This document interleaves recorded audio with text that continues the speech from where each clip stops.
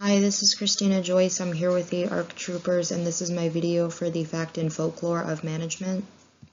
So the folklore behind it is that senior management often needs aggravated information in which a formal management system information best provides, and I'm going to show that that's not the case with this character, John, who starts off his day by reading through 350 emails.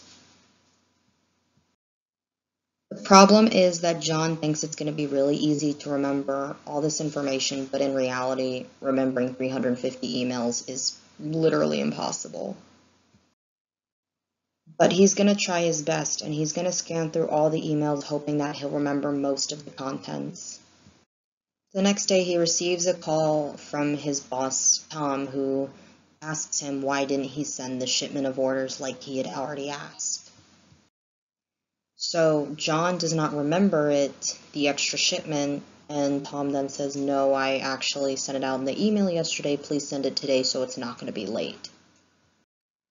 Even though John should have read the emails more carefully, it's more widely known that interpersonal communication is much preferred among management rather than send 800 emails. Just call the person or have like a meeting or text them instead.